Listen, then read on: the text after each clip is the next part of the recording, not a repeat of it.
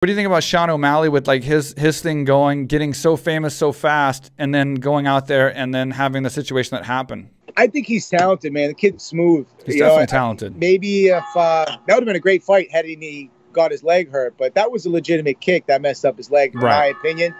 And then, I just don't like the dancing videos after. I think that's kind of like where you lost me a little bit, because now you're just not really making sense to me.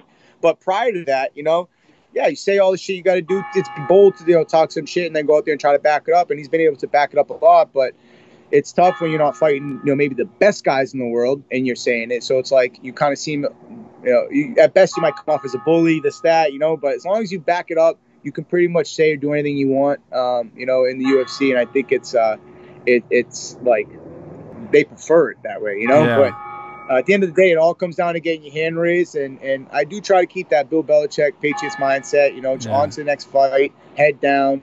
Don't give these guys the locker room material. And but at the same time, I got a lot of, I got a little Boston in me too. And sometimes it comes out. And it's fun, man. These guys, I think they talk a little too much, but hopefully they're getting into half as much training as they are doing talking. There is something to what you just said, though, because I talked to Cheeto about it. I had Cheeto Vera on the show, and then I had Henry Cejudo on. And, Cheeto obviously landed that kick and caused instability in Sean's leg multiple times before the ankle roll. So it wasn't like he just rolled his ankle. And then I saw a breakdown. I mentioned in my last two podcasts, Stanley MMA did a breakdown on YouTube, and it had like Henry Cejudo on there where he got kicked in the same spot from Demetrius Johnson. Yes. And so I had Henry on the show, and I asked him, and he thinks that's the move that's going to kind of change the sport, because getting kicked behind the knee on the calf in that exact spot, he said that it did the same thing to him. It caused instability, and he couldn't put his foot down, and he ultimately rolled his ankle too, and he didn't stop, and he continued on, obviously. But there's something there. I mean, there's a kick there that is below that knee behind the calf that definitely causes some damage and instability in the ankle, and I think that's going to be something that a lot of fighters are going to take note of now.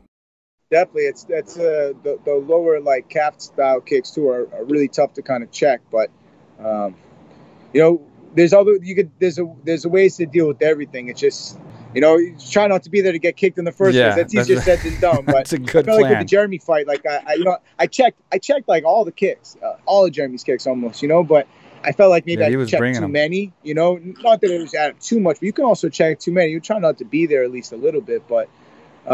Dealing with kicks, they all kind of threw that at me. I was just a boxer after that, Burgos fight, and then, Moicano with the kicks. But from what I see, these guys moving a lot, and then they're relying on trying to pick at me with the kicks because they don't really want part of it with the hands, and they're trying to kind of, squeak out W's, which it's all fair game, man. I'm not, it is what it is. You want a good, but you see the way I'm losing and you see the way I'm winning, and eventually I think in the long run, once I tighten up with all these little holes, which I feel like I've done a good job at putting in the work and, addressing the things that, even off wins, addressing things that we could be doing better. And I think eventually it's going to all catch up to these guys, man. That's why we work so hard. But, that was the whole mindset, man. I like those guys. He's an exciting guy to watch. And, it is fun to hear him, shit talk every now and then. But when it doesn't go your way, you got to be a little, humble in defeat and maybe give a guy his due, the stat. But who knows, man? That's for them to figure out.